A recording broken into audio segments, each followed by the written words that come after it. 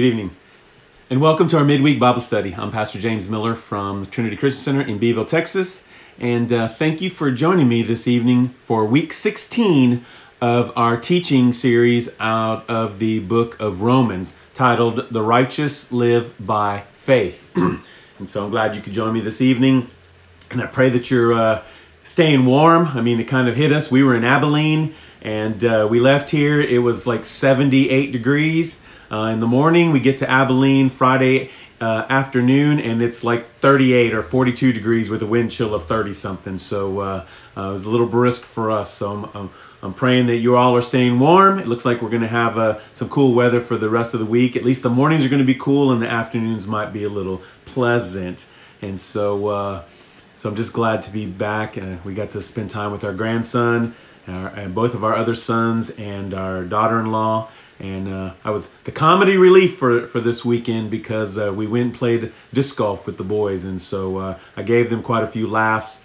Had to go through the thick brush to pick up my disc. And the rules of golf in disc golf are the same as regular golf. You play it where it lies. And so it was pretty fun and adventurous. But God is good. Amen. Last week, I taught concerning the law of wretchedness. Out of Romans chapter 7, verses 7 through 25. And if you recall, if you watch or if you caught it, if you recall, I stated that Jesus didn't abolish the law under grace. Paul was very clear of that in Romans. But instead, he fulfilled it. Even Jesus himself said that he did not come to do away with the law or abolish the law, but he came to satisfy it or fulfill it. And so as a result, the law continues to do what it was intended to do when God established it. See, since it wasn't removed, it wasn't done away with, and it wasn't abolished, and since it was fulfilled, it is still active. You know, and this is something that has been a tension because people use it as a tool of legalism or as something to beat people up with, and yet we don't have a clear understanding of the law's intent and how it continues to work even now under grace. And so what we learned last week was exactly that the law continues to do what God established it. That is, to reveal the sinfulness of man. That was the intent of the law when God gave it to Moses. That is still the purpose of the law even now. It reveals the sinfulness of man, or it reveals the sin that still provokes.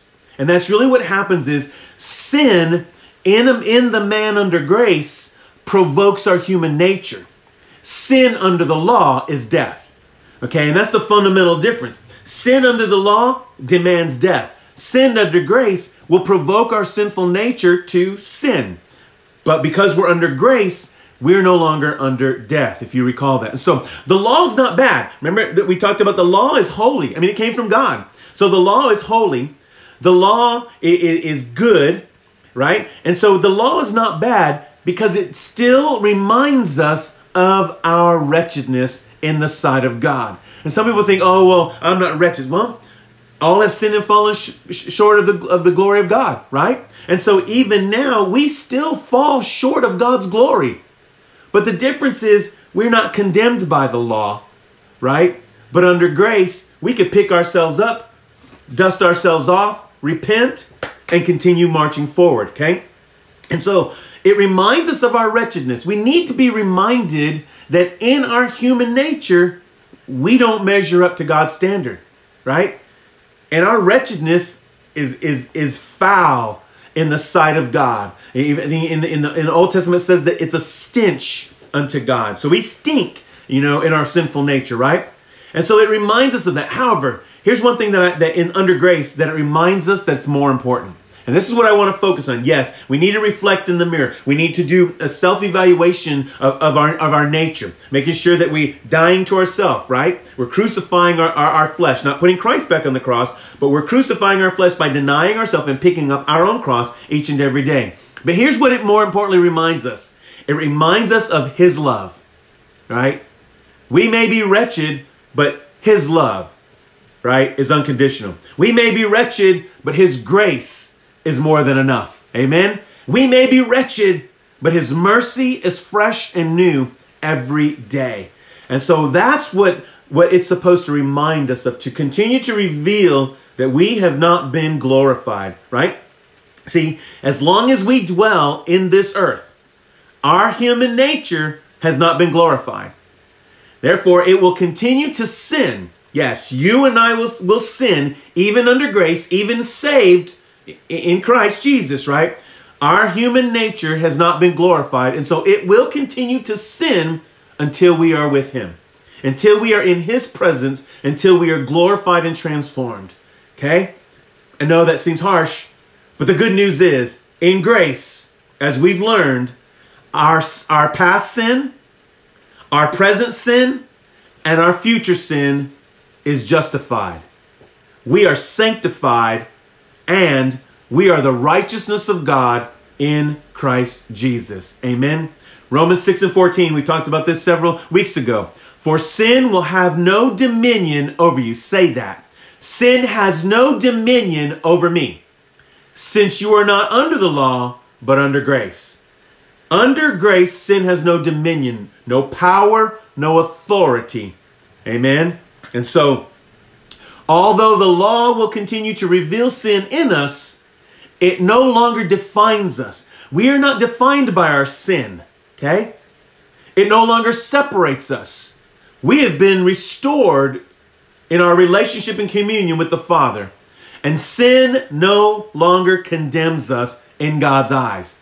See, he no longer looks at us through his own eyes, but he looks at us through the filter of blood, Jesus' blood.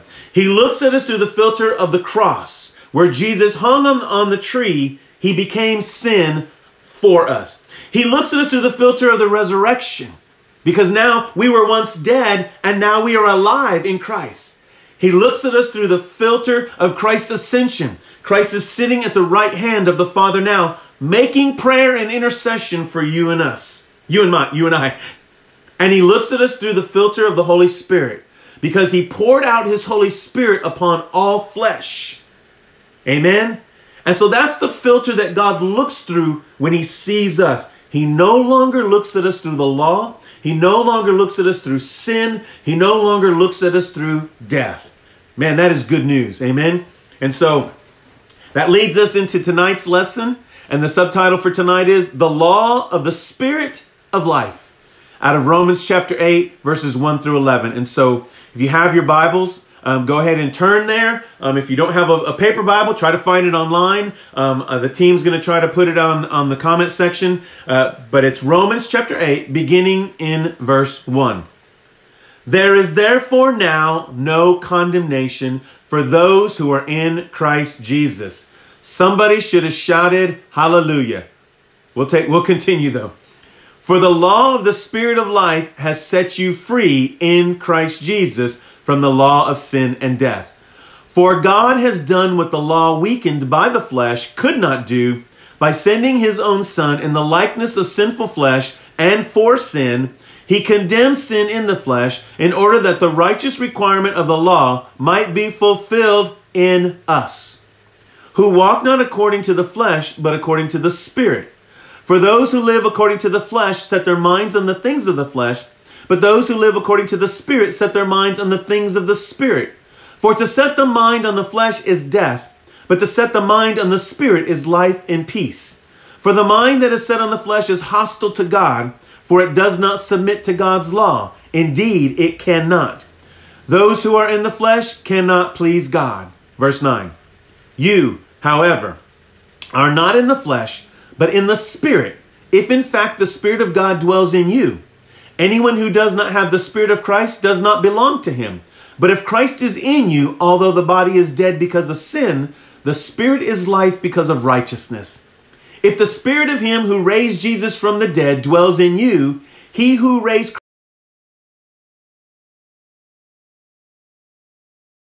who dwells in you. Amen. And so Romans 8, verse 1. Right? The very first word, when I said, as soon as you read that, someone should have shouted hallelujah. Okay? I want to read that one more time. Romans 8, verse 1. And I want you to read it out loud with me. Say the words out loud. Amen? You ready? There is therefore now. Now. no condemnation for those who are in Christ Jesus. You should be professing and confessing and declaring that over your life. Especially when we fall into temptation and when we fall into sin. God's grace is more than enough. We are not condemned. And this should be our declaration, not as a license to sin, but acknowledging that in my sin, through my sin, out of my sin, I am not condemned because I belong to Christ. Someone needs to hear that tonight. Not only that, some of you need to get a dry erase marker and you need to write this on your bathroom mirror, right? There are times throughout our marriage, Becky and I, we've done that. We've taken dry eraser markers and we've put declarations. We've written scriptures. We put professions on there. And when it kind of got too big, we put it on paper and we taped it to our mirror. Some of you need to write this down, right? Write it on your bathroom mirror. Put it in bold print on a piece of paper and tape it to your bathroom mirror. And every time you go to the bathroom and you look at that, you declare it with your mouth. Each and every time. Some of you need set free this evening. Some of you have been in bondage to condemnation because you continue to fall into sin and temptation. But I want to tell you tonight, you are not condemned. Amen? You are free in the name of Jesus. If you are in Christ Jesus, you are not condemned. All right? So I want to make this not just a scripture, but make it personal. Okay? Make it personal. You should declare, I am not condemned in Christ Jesus. Put that on your mirror. Put that on a piece of paper. Put it where you can see it. Put it on your refrigerator. Every single day, I am not condemned in Christ Jesus. That will set you free. So someone tonight, or someone who watches this at a later date, you need to hear that. You need to declare that. Because God wants to set you free from legalism and the bondage of legalism. Right? Because you are loved under grace by a merciful God. Amen? And so, throughout the last 7 chapters of Romans, and even in chapter 8 and going forward through the remaining book of Romans, this is the common theme. I mean, it's pretty much the common theme throughout all of Paul's writings. But he writes it just a little bit different to each one of the churches, right? But he states over and over and over how we're not under the law. We're under grace. We're saved by faith. By grace, through faith. Oh my God. Continue over and over and over that we're not condemned under the law because Jesus satisfied the law. Paul continues to restate that to you and I, the church. So I want to make a statement here. Satan, the law, sin, people, humanity, in the church, outside of the church, even you and I, ourselves, and even God himself, no longer has the right, the power, or the authority to condemn us in Christ Jesus. Yes, I said that. Even God himself no longer has the authority or the power or the right to condemn us in Christ. Yikes. Did some of you cringe? Because that's a pretty bold statement. But understand this. God cannot and he will not renege on his own word. That's why he won't go against it. That's why he can't condemn us in Christ. Because Christ became condemnation for us. You see what I mean? So God can't even go against his own word. He can't say, oh, you know what, man, James just continues to fall over and over and over and over and over and over and over. Does he not understand that my grace is sufficient? Does he not understand that it's not a license to sin? You know what? I'm just done with James. I'm going to take away his salvation. I'm going to remove grace. And I'm going to condemn him to hell. He can't do that. He sent Christ to do the finished work once and for all. And in Christ Jesus, it's satisfied. You see, he doesn't even look at sin in my life the same way he looked at it before I knew Christ Jesus. Did you hear that tonight? God doesn't even see sin in our life like he saw sin under the law. In Christ, he doesn't see sin. He doesn't see your sin or my sin. He sees Jesus. Did you hear that this evening? He sees Jesus in Christ Jesus. For those of us who are in Christ, there is no condemnation, which means he does not see sin the same way in us like he saw it before. He only sees Jesus. Some of y'all need to be shouting hallelujah. You're getting some good word tonight. Someone needs to receive that. You see, the only thing that has more power and authority than God himself is God's word. Not only his spoken word, but the word that became flesh, which is Christ Jesus. You see, Jesus is the manifestation of God's spoken word. And that manifestation cannot be reneged. It cannot be taken back. What God said, it went and accomplished exactly what he said it would do. Oh, come on now. You got to receive that. The only thing greater than God is God's word. Christ. Hallelujah. Christ in you, Christ in me, our hope of glory. Man, somebody grab a hold of that this evening, okay? I mean, I could stop right there, turn off the video, and we could be done. Because you got a truth this evening that will set you free if you receive it. Amen.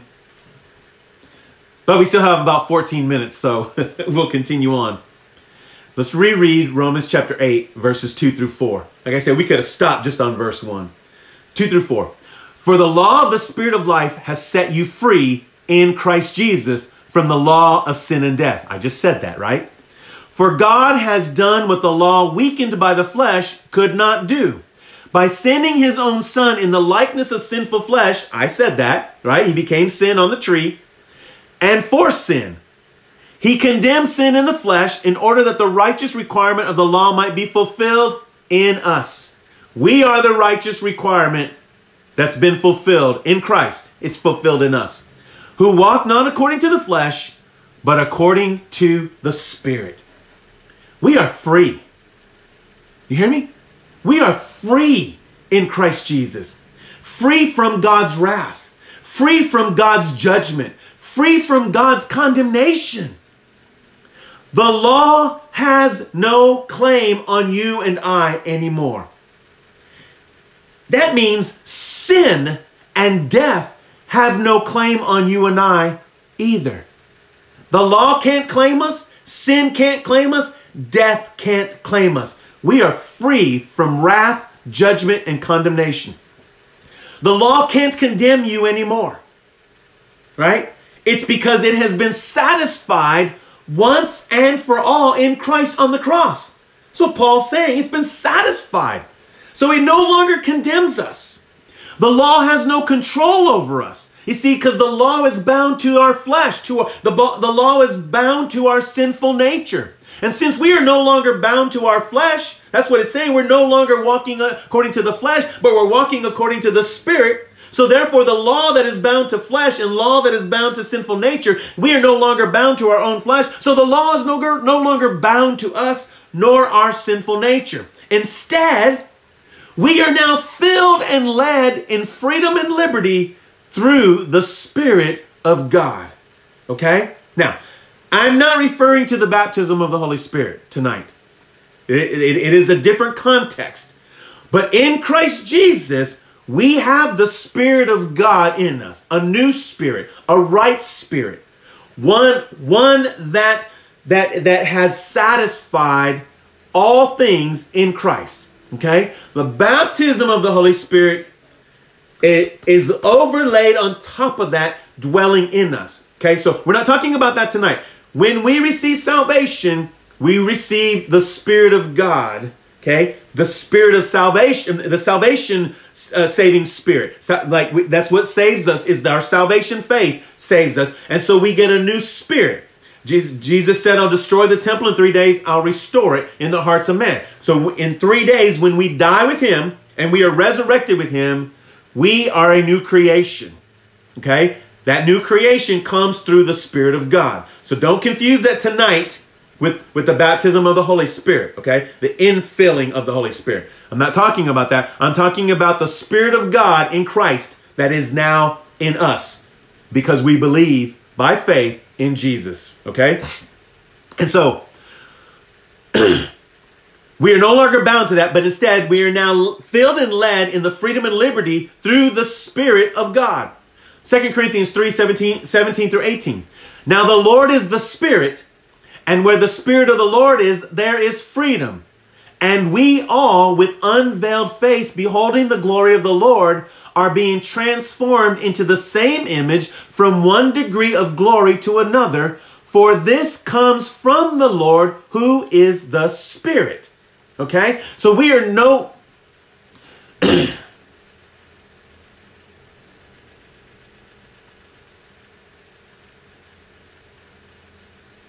Sorry about that. I hope I got a signal connection error, so I wanted to just pause and hopefully you got the signal back, okay? If you missed it, I'm just going to reread 2 Corinthians 3:17 through 18 again. Now the Lord is the Spirit, and where the Spirit of the Lord is, there is freedom. And we all with unveiled face, beholding the glory of the Lord, are being transformed into the same image from one degree of glory to another. For this comes from the Lord, who is the Spirit. And so we have freedom and liberty now through the Spirit because we are no longer under the flesh. See, those of us who are in Christ have the Spirit of God in us. And we no longer walk in the flesh, but we walk in the Spirit. We walk in the freedom and liberty of the Spirit that dwells in us. Okay? Now, again, not talking about the baptism of the Spirit, the infilling and the empowering, okay? I'm talking about just the nature and the Spirit of God in Christ that now is in us because we believed. Let's reread Romans chapter 8, verses 9 through 11. You, however, are not in the flesh, but in the Spirit, if in fact the Spirit of God dwells in you. Anyone who does not have the Spirit of Christ does not belong to him. But if Christ is in you, although the body is dead because of sin, the Spirit is life because of righteousness. If the Spirit of him who raised Jesus from the dead dwells in you, he who raised Christ Jesus from the dead will also give life to your mortal bodies through his Spirit who dwells in you. It is by the Spirit that we now live. Amen? The Spirit in Christ, the Spirit of God, the Spirit of Christ, one and the same, okay? Not the Holy Spirit. as in the infilling of the Holy Spirit, right? And so, one and the same now dwells in us. That same Spirit that raised Christ from the dead dwells in us in Christ Jesus. Amen? So, we no longer walk in the law of the flesh. That's why we're no longer condemned. Okay? Because the flesh deals with sin and death. But we walk in the law of the Spirit of life, which is the righteousness in Christ Jesus. You and I are that righteousness. Amen? As we talked about in the earlier teachings of the book of Romans. When Jesus died on the cross, he fulfilled the law in his death, and we died with him. This is why we have water baptism, the symbolic expression of being crucified with Christ and dying and being resurrected with him to life. Amen? And so when Jesus died on the cross, he fulfilled the law of death, and we died with him. However, it was his resurrection by this same Spirit that gives us life in him. See, had he not been resurrected, we would not be resurrected to life either. But he was resurrected to life, and in him, we too have been resurrected into life. Man, that's amazing. It's hard to understand sometimes, right? And even Paul, sometimes he says, this is a mystery, but we understand all mysteries now. See, the resurrection of Christ is the greatest demonstration of God's sovereignty, authority, and power. We just thought creation was a great demonstration. We just thought that all the miracles through the Old Testament and the New Testament were great demonstrations of God's sovereignty. But the greatest demonstration of his sovereignty, his authority and power, was the resurrection of his Son, the Son of God and the Son of Man, one and the same. That is the greatest demonstration of God's sovereignty, authority, and power. And as a result, you and I, we now walk in the full anointing, the full authority, and the full power of Christ in the Spirit of God. That's what it means by the same power that raised him from the dead dwells in you. Now you and I, walk in the same anointing, authority, and power that the Spirit that raised Jesus from the dead. Oh, that is the law of the Spirit of life. Amen? And so, Jesus not only became sin on the cross, okay? He conquered sin and death in his resurrection. This is why it is so important for us to understand sin has no mastery over us in Christ. Say that with me. Say, sin has no mastery over me in Christ Jesus. Death has been defeated in Christ. Say, death has been defeated in my life in Christ Jesus. The law has been fulfilled in Christ. Say, the law has been fulfilled in me in Christ Jesus. God's wrath and judgment is satisfied in Christ.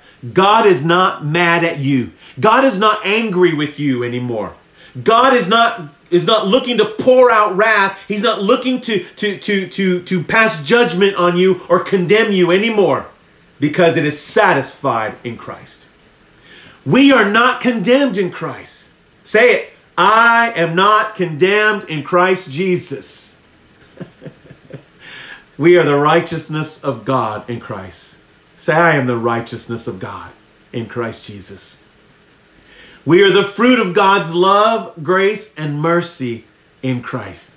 You and I, as Christ bore the marks of the cross and was resurrected into glory, you and I bear those same marks in his death and in his resurrection.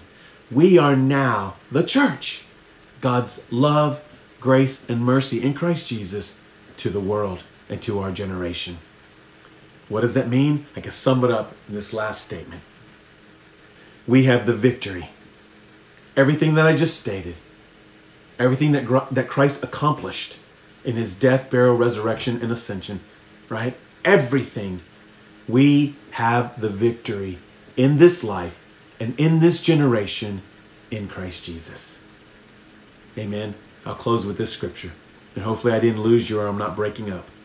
1 Corinthians 15, 56 through 57.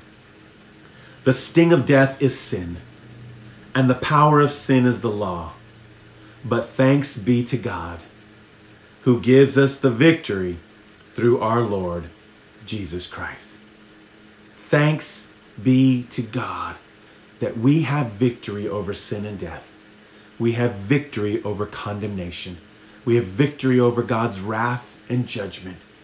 We have victory over our flesh, our sinful nature. We have victory over Satan. We have victory over heaven and earth.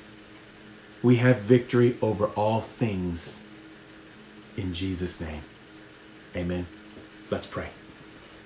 Father, thank you this evening.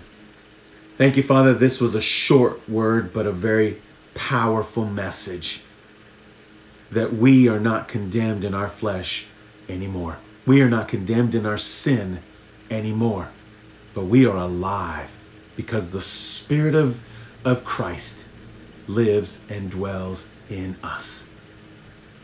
Your Son satisfied all of this in his finished work, and we are now benefactors in your love, grace, and mercy. And Father, I just pray that those that needed to hear this evening, and those that will hear this at a later date, Father, I pray that they receive it. And I pray, Father, that it breaks the strongholds in their life, that the chains that have kept them bound, Father, that they break loose and they disintegrate all around them. And every hindrance that has been hindering them because of condemnation will be removed because they are set free and they are at liberty in the name of Jesus. Father, I thank you. And I just praise you for each and every person who's watching and who will watch. That, Father, that they have ears to hear and hear what you have spoken this evening. For your word has gone forth, and it will accomplish exactly what you sent it to do in each and every one of our lives. And we thank you in Jesus' name. Amen. Amen. I pray you did receive that tonight. And those of you that have been struggling with condemnation in your life, you're free. You're free. God doesn't condemn you. Christ doesn't condemn you. No man can condemn you. Satan can't condemn you. You are free and you have the victory. Amen. Thank you for joining me this evening. So be sure to join us this Sunday, November 1st at 10 a.m. for our in-person celebration gathering. I'm excited. I've had a couple Sundays off and I'm refreshed. It was Pastor Appreciation Month in October. And so I'm excited about a new series that I'm going to begin this Sunday titled Unshaken. And so you don't want to miss this. And also, very important, remember, daylight savings time ends this Sunday morning at 2 a.m. So don't forget to set your clocks 1 hour back, okay? 1 hour back before you go to bed on Saturday. And if not, that's okay, because some of you might be early to church for the very first time. Don't hate me. That was a joke. But I love you.